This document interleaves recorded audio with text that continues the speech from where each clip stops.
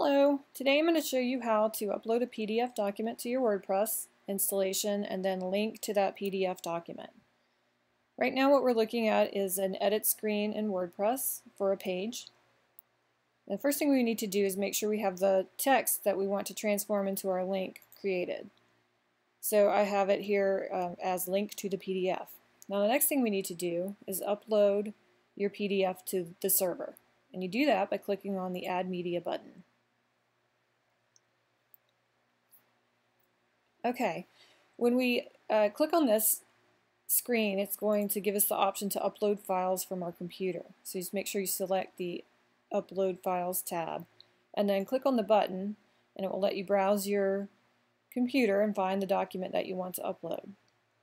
So here's our example PDF that we're going to upload. So we're going to select that and click Open. Okay, the system will think for a second while it uploads it. And once it's done, you'll see some information over here on the right about your PDF. Now the only piece of information we really need here is the URL that goes directly to the PDF file on the server. You can get that right here in this URL field.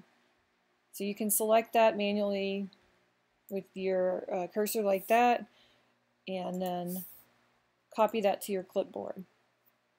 Now instead of using this insert into page option down here, we're going to exit out of here and we're going to create the link ourselves using the text we like.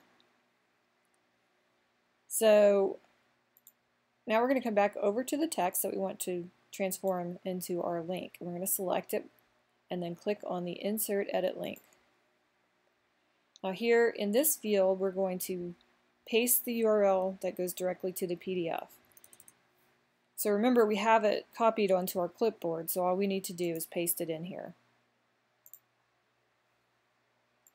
Now the title field refers to the little text that you see when you hover over a link on a web page, and we can fill that in. It can be whatever you like. And then you can choose whether or not to open this link in a new window or in the same window. With PDFs, I usually like to open them in a separate window, but really it's up to you. And then we're going to click Add Link. And you can see that it's created the link for us here. So you would update the page.